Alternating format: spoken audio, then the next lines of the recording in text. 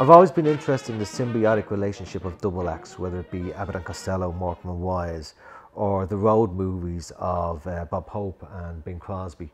And making this film, I was thinking about the films of Orson Welles, the early work of Carol Reed and Alfred Hitchcock.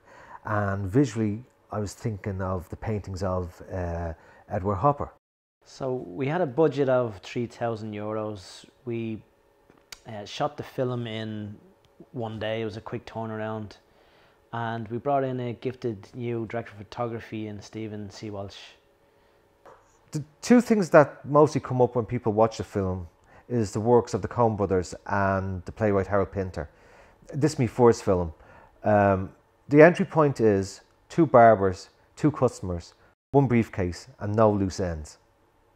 Blackstein Films was set up in late 2015 to make sharp, stylish pictures with a nod to the golden age of Hollywood.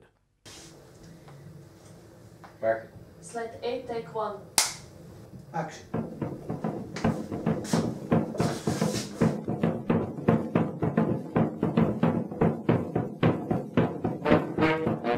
The idea for the film came through the location, which is the walled-off barbershop in Westmoreland Street in Dublin. Anytime I've gone in there, I feel like I'm going through a time slip to the 1940s. You feel like anything could happen. So I thought of an event, and the event is a murder. Well, Anthony's written a very sort of enigmatic character, and he's somewhere high up on a chain of command. Welcome, Mr. Costello. The script actually leaves far more questions than you'll ever get answers for. Because I think it's a little bit like the sort of Rebecca Pinter thing, where you said, like, they deliberately leave all these interesting sort of questions for the audience to figure out. Lewis is the head barber, and we find out more information about him as the movie goes on.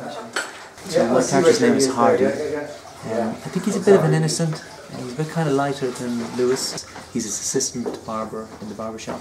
I think when I got onto the script, I thought it was really brilliant. I thought it was great little nuggets in it, little funny moments and kind of little comedy within this very dark story. Cut.